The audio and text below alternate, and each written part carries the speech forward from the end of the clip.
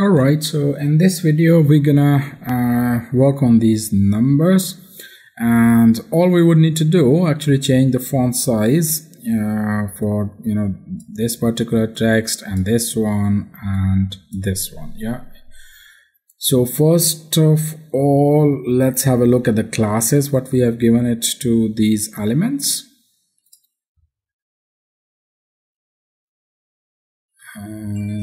Numbers, all right, and in my style as well I can have a look.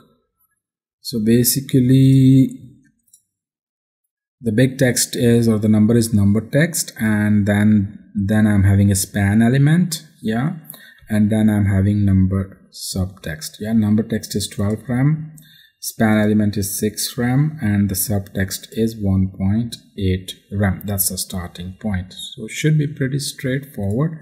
Now let's find out that where and what change we would need to introduce. So let me actually go to the inspect elements. All right, so here,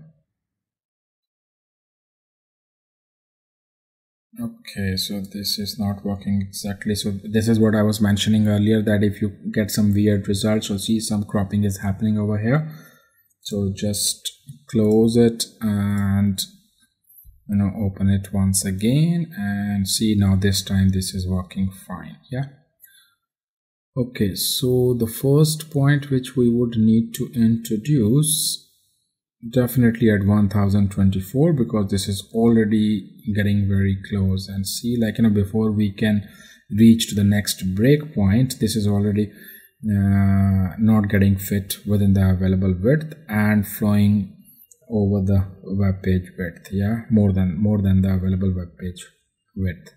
So 1024, that is my first point. All right, so let's go there, and now let me write my CSS.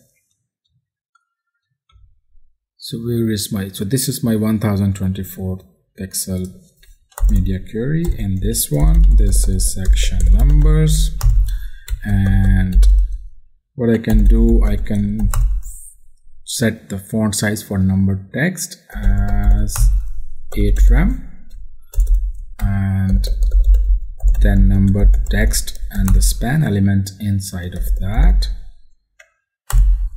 font size to 4 rem. And yeah, this is fine. See, the font size has reduced, and this particular subtext, this is looking fine as of now. We would need to reduce it at some other breakpoint, or at a further breakpoint. So over here, this is the font size, and as it hits 1024, it reduces. So next one we would definitely need to do at 768. Yeah, so over here. Okay, so let's do that at 768, and right after this is numbers section. So dot number text, and here I can give the font size as 6 rem, further reduce it, number text, and then span, font size as 3 rem. Let's have a look. So yeah, this font size is reduced further, 768. Yeah, here it is. But now this particular, the subtext, I think we need to reduce it a little bit over here, otherwise it's not looking pretty in line with the big text. So for that, I can have number subtext and font size to 1.7 rem, and yeah, this is okay. Back and then forth. All right, so the next one, do we need to do anything at 600 pixels? I think no, at 600, but definitely at 568. Yeah, otherwise if I don't do that, it again starts giving me a problem. So at 568, so this is 600, we're not doing anything for 600, but at 568, So this is numbers section. Oops.